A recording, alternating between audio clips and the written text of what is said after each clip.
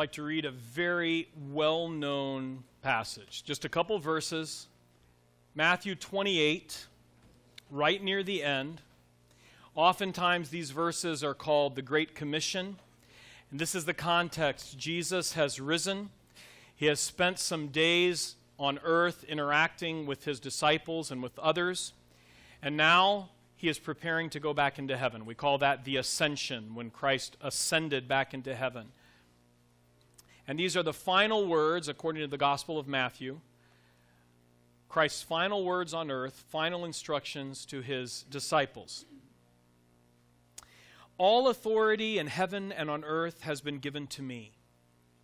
Therefore, go and make disciples of all nations, baptizing them in the name of the Father and of the Son and of the Holy Spirit, and teaching them to obey everything I have commanded you. Now, if you've ever been to any kind of missions conference, you've probably heard sermons preached on this passage. And generally in that context, the four verbs that are included here, one of those is emphasized. And that's usually the verb go. Go, because it's missions, right? So we're going. We got to go and make disciples. In more recent times, more emphasis has been added to the other verbs, make and teach. Go and make disciples, teaching them to obey everything that I have commanded you. But of these four verbs, go, make, baptize, and teach, I suggest that one of them is most consistently either left out completely or at best underemphasized. Can you guess which one that might be, given that we're celebrating baptisms this morning? It's the verb baptize. In these verses, what we actually see is Christ encapsulating for his disciples what discipleship looks like. So he says to those nearest him, go, and as you go, make disciples. So that's great. That's the command, make disciples. But then in just two simple phrases, he gives a picture of what that should look like, of the how. How do we make disciples? Baptizing them in the name of the Father, the Son, and the Holy Spirit, and teaching them to obey everything that he's commanded. Now, implied here is that belief in Christ is foundational. That's the first requirement for discipleship, because a disciple is a disciple of someone. They're not just disciples of nothing. So an individual who takes on this path, who enters the path of discipleship, by definition, is entering a path of belief in Jesus Christ. But then how does that path continue? What does Jesus say? Make disciples and baptize them. Two implications here. One implication for those who are doing the disciple making. And by extension, friends, we have to understand that really is a call for every disciple. So everyone who is a believer in Christ, you and me, we are called to make disciples. We should be involved in one way or another in making of other disciples. The second implication, though, is going to be for those who are newer or younger on their discipleship path or on their discipleship journey. What are those implications? First of all, baptism is not optional. And I think that's a little bit shocking for us in 2016 to hear that in the evangelical church today. But Christ does not present baptism to his disciples as an option. He presents it to them as the necessary step in discipleship following salvation. That salvation and belief in Christ will flow naturally and rightly into the step of baptism. We have, and by we I mean the evangelical church, at least in the West, for a number of generations, have treated baptism more and more as an option. That's a good thing. It's a good thing to do. We should all do it, you know. If you get around to it, if you remember it, you know, if you're graduating and you're about to leave home and maybe go on to college, you know, and you haven't done it yet, it's a good thing to do. But I think we have failed to understand this as a command, as something that is ordained from the mouth of Christ himself. Those of you who are disciples, those of you who have entered that path, baptism lies on that path. And you must take that step into baptism. So the implication for those who are discipling or making disciples is that we need to do all we can to guide those, to lead those new disciples toward baptism. And for those who are new on their walk, who are perhaps more recently engaged upon this path of discipleship, the implication to you is that this is a necessary step. Now, there's not a particular timeline in this, and it should not be, it can't be something that is forced or demanded, but it is of you an act of obedience and surrender. It's something that Jesus very clearly ordained. All analogies fall short. We understand this. Every analogy at some point or another falls short. But perhaps we can think of the Christian life as a giant skyscraper. And the goal of this life is to see that skyscraper built and brought to completion. But where does it start? A skyscraper starts with the foundation. And as with any structure, the foundation is the most important, the most crucial. Without it, nothing else will be built and nothing else will rise. And perhaps we can think of that foundation as salvation. That's the belief in Christ Jesus. That's the surrender to him. That is saying, Jesus, I am a sinner, and I accept your sacrifice for my sin in my place. And I repent, and I give my life to you. That's salvation. It's separate from baptism.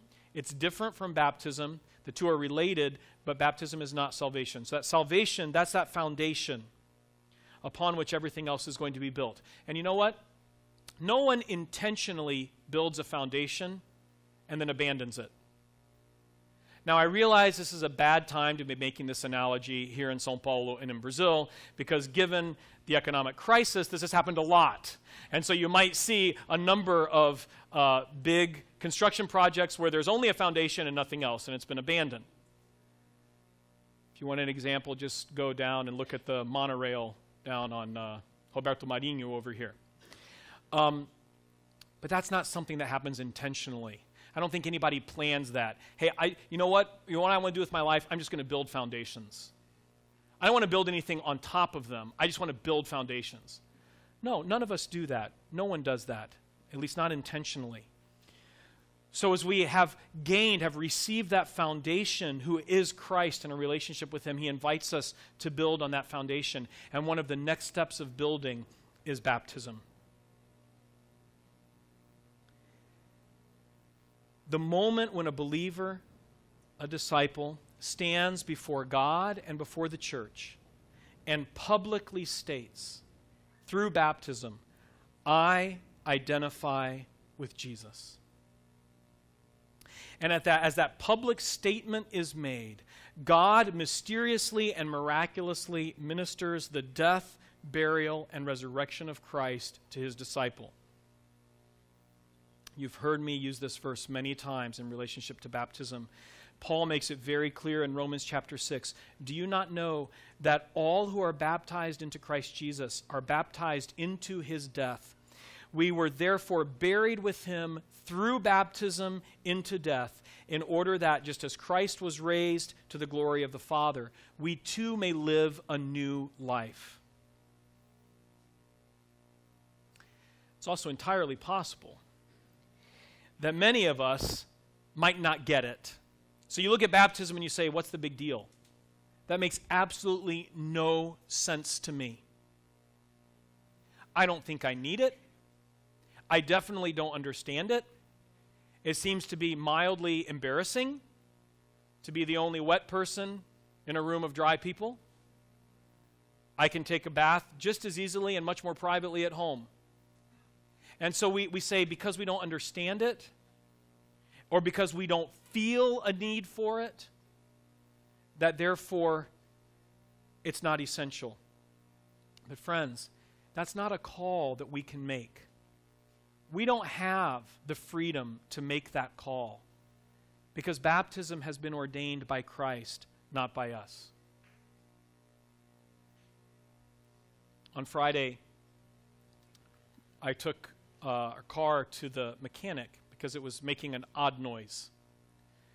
So I drove around and with the mechanic, and he told me what he thought the problem was. Oh, it's probably, this is what he said. It's probably the coxinha. I think that's what he said. I didn't know a car had a coxinha. The only coxinhas I know of are at the padaria on the corner.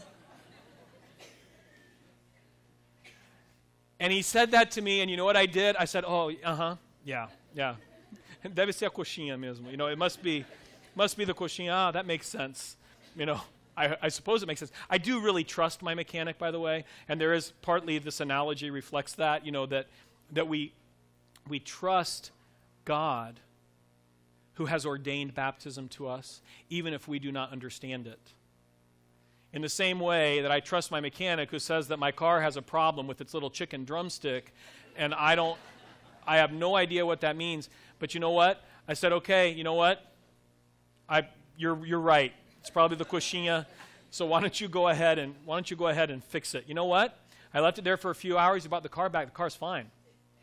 Sounds good. Doesn't make the noise anymore. It's running well. I don't understand what he did. I don't understand how he did it. If I went to a car parts store, I wouldn't even know how to buy a coxinha. The guy would say, well, for what car? What is it? I don't know. It's what I need. And even if I had a coxinha, the right kind, even with a YouTube instructional video, I would not be able to change it on my car, I promise you. We submit to the Lord in baptism because he has ordained it. Whether we understand it, whether we feel the need for it or not, we follow him in this obedience. Friends, baptism is a gift, but it is also a command. So let us not take it lightly, nor let us despise it, but let us embrace it. Let us submit to Christ in baptism. And today, let us celebrate with those who are taking this step. As a church, we believe that baptism is for those who already believe in Christ. As I said earlier, those who are already saved, and they are continuing their path of discipleship, and they are following God in this path of obedience. And part of that process is that we ask those who are being baptized to share their testimony of faith with the church, so that we as a body can be encouraged and we can affirm with them their obedience of baptism.